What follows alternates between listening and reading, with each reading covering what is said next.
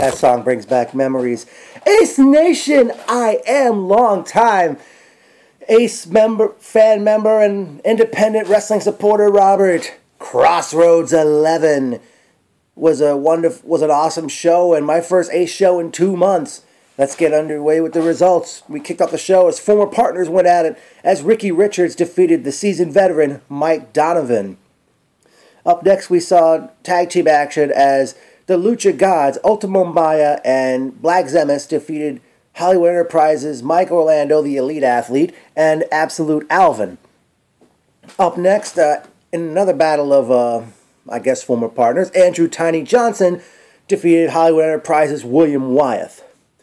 Then, in a six-way matchup, Prince Akhenaten defeated Aaron Bradley, Kenny Bengal, Joey the Aviator Adams, the Rogue Anthony Gangon, and Sonny Kiss to become the new Fight for Flight champion. Then we saw Rob Vegas defeat TNA star Eric Young to retain the Diamond Division Championship. At that point, the show went to intermission. After intermission, Hollywood Enterprises' good guy, Azrael, defeated the returning Arcadia. And boy, did I miss hearing E-Town Concrete's baptism.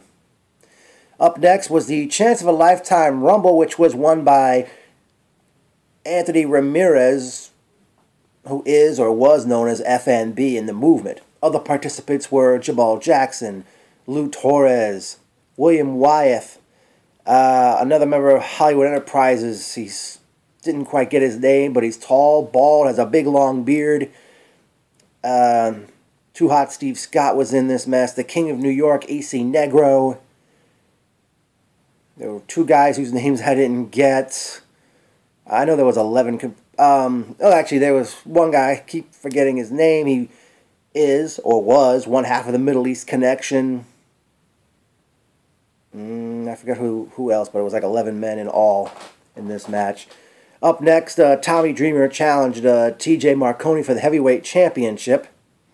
At first, Dreamer appeared to have won the title, but due to referee Ryan being sandwiched in the corner, Shady Torres came out to make a 3 count, and Marconi had his foot on the rope, and ref Ryan it said the match had to continue, and Marconi took advantage, and he ended up pinning Tommy Dreamer. After the match, Dreamer got a hold of Brooke Danielle and gave her a pile driver. Up next, then it was time for a rivalry, a feud to be put to rest as Puerto Rican powerhouse Astro Morales defeated the Devil's Outlaw Stockade in a very grueling casket match, which saw the use of a punching bag brought into play, cinder blocks, green mist, carpet strips, and bloodshed.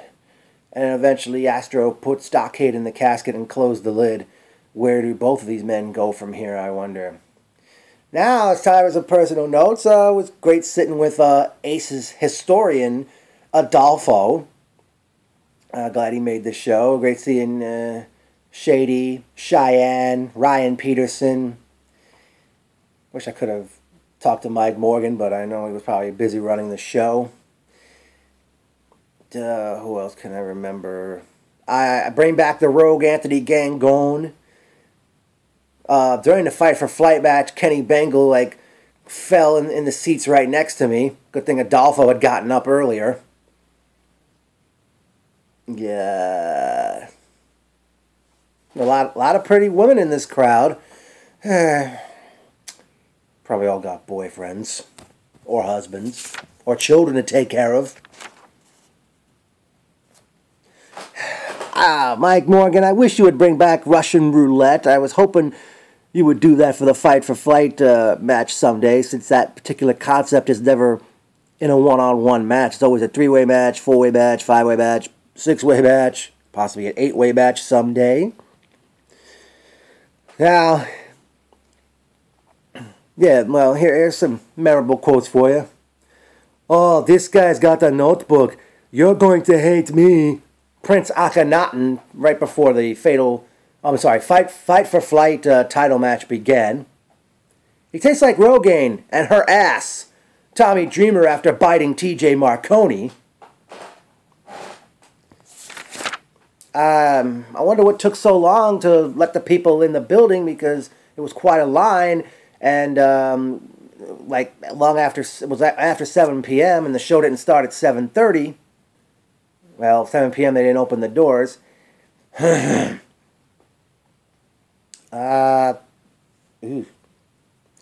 Now that one guy that was sitting a few seats away from me with the hat on, I hope you're sitting next to me someday for a show, pal. I think I'm already following you on Twitter, and I subscribe to your YouTube. What else can be said about this great show? Oh, even though I didn't write it down, here's another memorable quote. "Thank you for coming, Robert." Astro Morales, as he was celebrating his victory in the casket match. What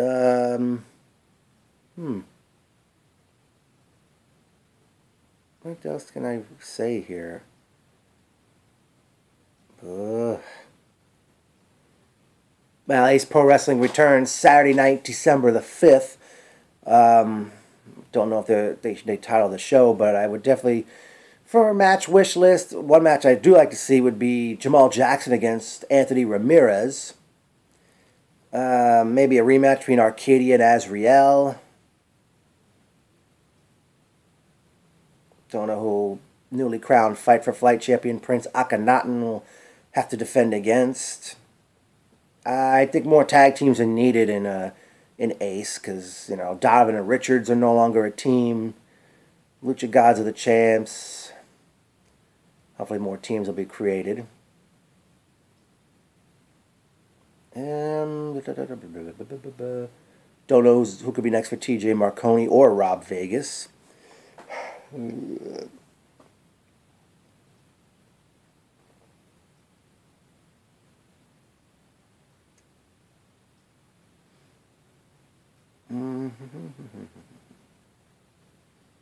it. What else can I say about this? Well, I kudos to Mike Morgan for getting such a huge, probably the biggest crowd that I've ever been a part of in the Morgan Jr. Arena, and I guess that's probably the reason why they now have the commentators positioned above the ring to accommodate more fans, unless they're not going to stay in the skybox for the future.